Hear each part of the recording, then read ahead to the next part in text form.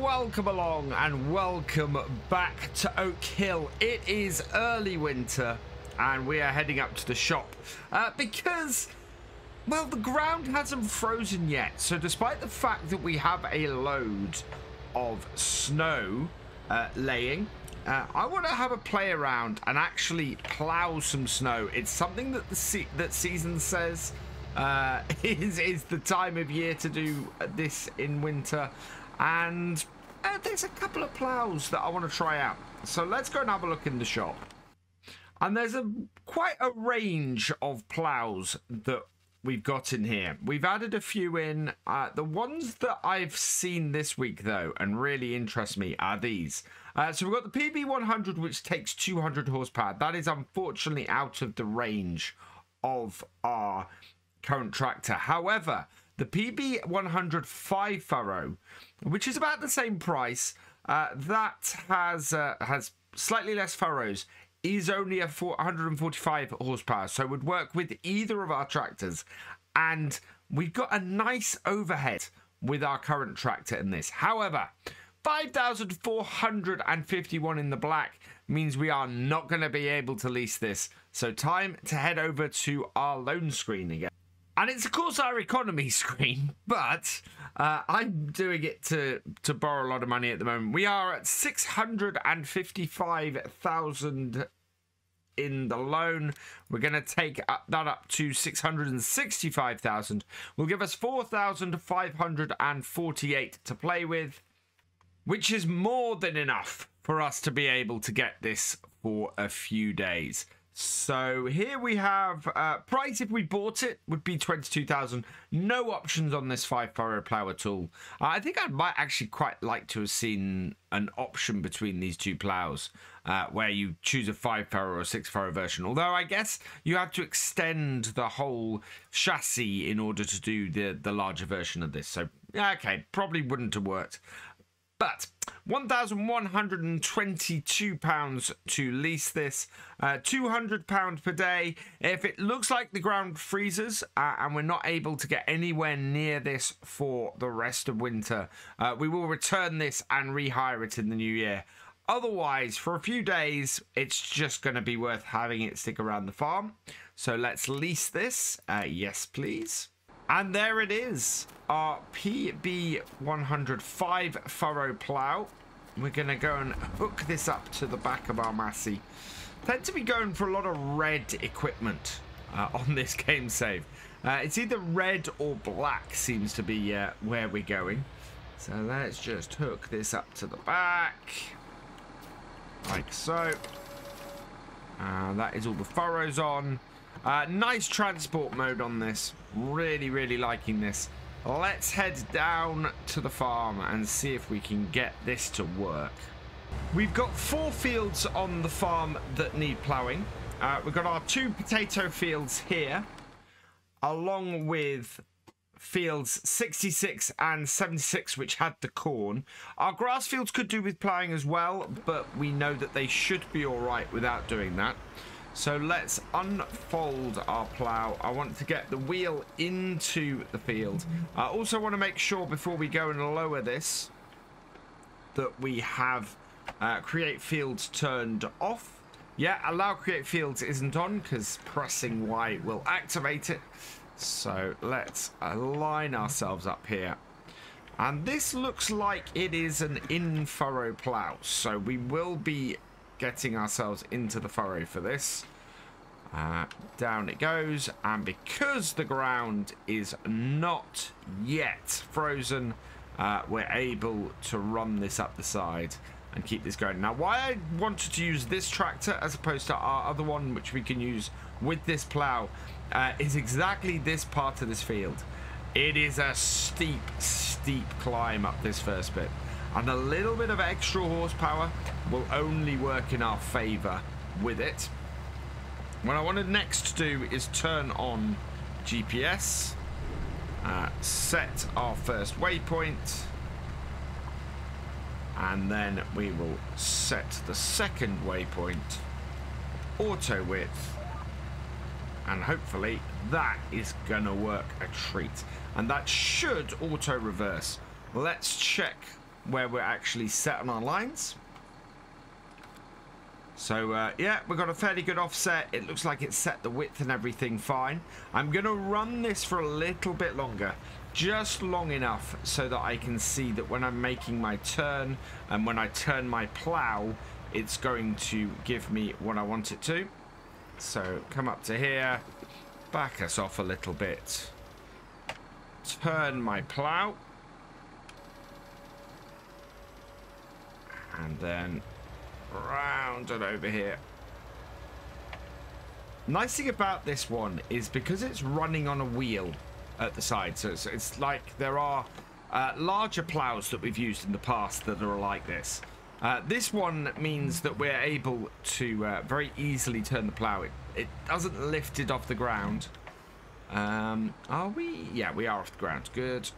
We've got a little bit of effect from this, which is interesting to see. It is a little bit more difficult to maneuver. I will say that, because when we're doing the reversing here, it's not so easy to get it in the same place, because we've basically got a single trailer at the end. But that should do it. So set our course, down we go, and back to ploughing snow. And this is working really, really nicely. I like this plough a lot. That's just brilliant. I'm coming up to the halfway point on this field at the moment, and I'm really liking the combination of this tractor and this plough. It's an interesting and slightly different plough. We normally have this kind of plough really as a much, much larger piece of equipment in the game. So having a 5-furrow that is like this is quite refreshing. This tractor works really well with it. It pulls it well, it handles it absolutely expertly. The weirdest thing about it, and I'll show you this now, is when you're turning it, because this wheel here has to end up on the outside, and the way the plough works, it doesn't end up there that easily. We're slipping on the snow a little bit. And so you have to take quite a wide berth, and then you spend a little bit of time sort of maneuvering things into position. However, because that wheel is so far out the back there, and because we're sliding on snow, to be honest, it ends up sort of going in squirrely, strange ways, and you end up with the bit like we've got there, where we've not got this 100% coverage. So let's bring that in, and you can see there where it's gone a little bit outside, and therefore has not been 100%. Otherwise, I'm really liking it, and if you a little bit of practice and you can get that positioning fine, I think. But otherwise, it's just a really, really nice plough. Works well with a 175 horsepower tractor, even on bits like this where we got in this field where we've got a lot of slopes and a lot of fairly steep slopes in places. Although obviously under this tree, not so good. That needs cutting. But otherwise, it is yeah, it's just worked wonderfully well for me on here, and been a really solid piece of equipment. I think this would be something I'd be interested in buying as the farm develops and as we get more ability to buy equipment, because obviously we're not there yet. The only thing we own at the moment is our tractors, and yeah, and it's going well. Actually, I tell a lie, we own our trailer as well, and yeah, going forward, I think this would be quite a good plough in here. Will be interesting to see how it does with the smaller fields, because those are a little bit more intense and a little bit more fiddly, and with a plough that doesn't always behave itself, it's going to be an interesting piece of kit to use. There is definitely an art in this to getting this plough to go where you want to go. I think I've kind of got it at this point. It's basically you get to the end here, you lift, you back off a little bit, and you get it to start turning at this point. And if you get it to turn before you do your turn, you can see that wheel shifts around, and it means that the plough itself is already thinking it should be turned, and you get then a nice wide arc from the plough. And you want to take a fairly wide arc with the tractor. Get it to follow it round. See if it'll get there. And then when the plough gets kind of where you want it to, then you do your sharper turn and bring it into position. Works most of the time. I also have to then kind of reposition myself most of the time as well. Just back a little bit. The snow isn't helping very much. It's a case of I slide whenever I'm doing those turns. But you can see that turn there went a lot smoother than we were doing earlier on this field. And is a lot quicker. So yeah, I'm hoping I've got this cracked now. And that when we get to doing the smaller fields like field 62, we should be in a better position for getting those done efficiently. Coming to the end of the main part of the field, in fact, we may have gone a little bit further than I wanted to. Actually, it's not quite fully straight along this bottom edge. So, we got to do the headlands now, and we've got a fairly deep headland here in places. So, I want to keep myself going out towards this edge here. We're then going to go from the other side and reverse this. So to try and keep these a little bit more even.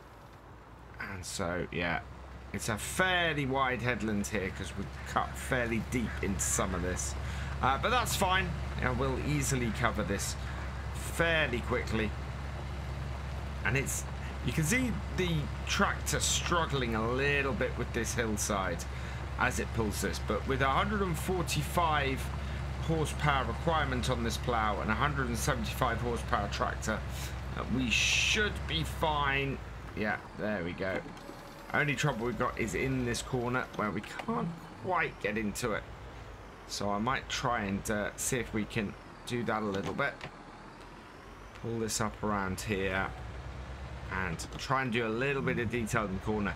It is, because of the way this plough works, it is a little bit more fiddly to get into position than a 5-furrow plough that you just fully lift. Very, very much works better with more open fields this than the other way. Because and actually, when you're not slipping around on a whole load of snow and ice as well. Because that is just making maneuvering really, really difficult. But we are able to do it. We can get this in place. We want to get this around this top corner. We can just get it around the corner. We can then position it better, hopefully without going into the hedge too much, or through it even. There we are. And then we can take this across here, like so. And pull it round a bit, and it goes a bit straight, but that's all right. And then I'm going to do the same with the next bit, just to try and get myself into position. Yeah, that hedge is done for. There we go. That's got it.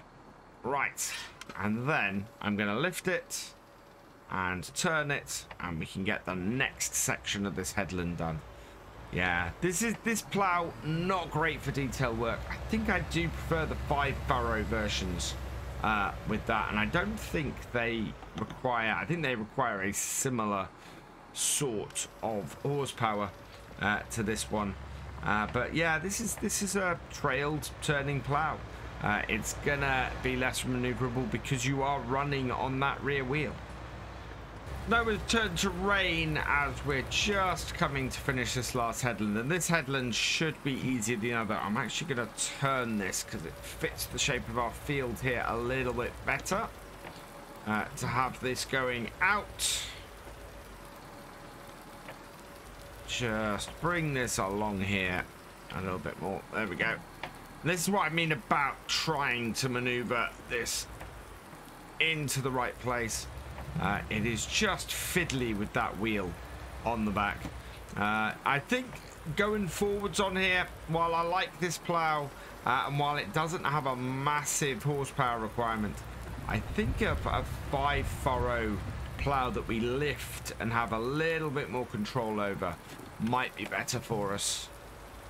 bring this across. It's a really dark day today on the farm. The rain and the snow and everything have not helped. But we have got at least this job done. Now, we may find that going forwards, the ground is going to be too solid and too frozen to actually do this. So yeah, I'm gonna see where we are. Sun is already beginning to set at 20 to 1. So I'm gonna leave this here. It's been a good tryout for this plough. We'll see if we keep it. For now though, all that remains is for me to say thank you for watching. I hope you've enjoyed this video. Please give it a like, drop us a comment and give it a share. And for all the latest videos from Virtual Farmer, please subscribe to the channel, ring that bell, and I will see you next time. Goodbye.